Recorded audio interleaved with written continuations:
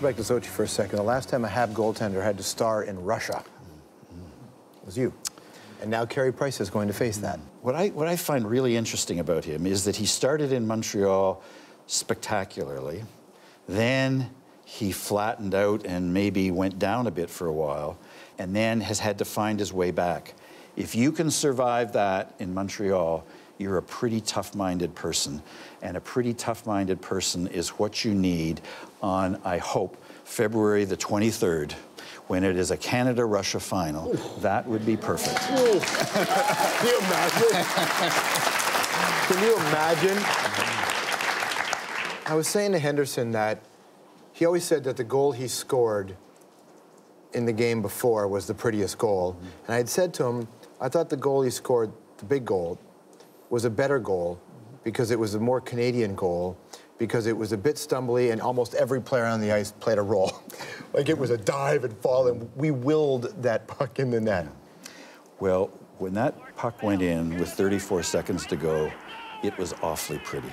It was. The rest of it, I didn't notice. Speaking of the Habs, I told the Habs you were coming in. I went to visit them. Going one-on-one, it's a breakaway. You got Ken Dryden in net.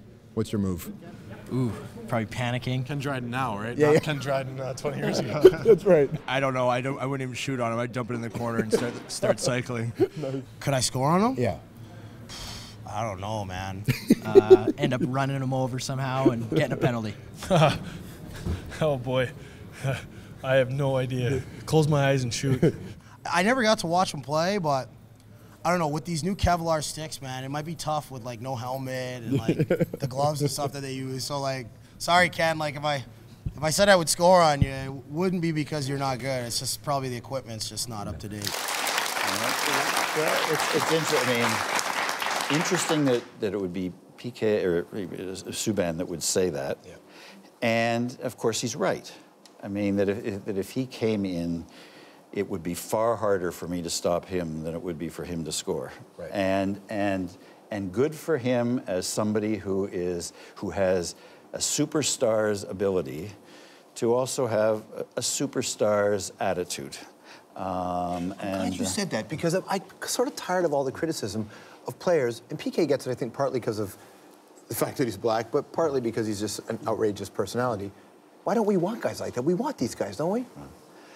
I think so. I mean, I think that all of us like to think we can do special stuff, and occasionally we can, but not that often. And he can. And what he has to learn, and he's learning it, is just to put that a little bit under control. And I remember watching him, and it was a playoff series 3 or 4 years ago, just when he started. And it was the final game, and I can't remember, in the playoffs. And by this point, the Canadiens were just dead. I mean, they were not going to win. Nothing was working. And they played Subban, and he had a horrible night. Just about everything went wrong. But what was really nice to see was he tried to do stuff. If he didn't try to do something, it would have been a very nice, cozy, easy drift into nothingness and a definite loss. He tried, he couldn't do it, it backfired, all the rest of it. But the instinct was the right instinct at that particular moment.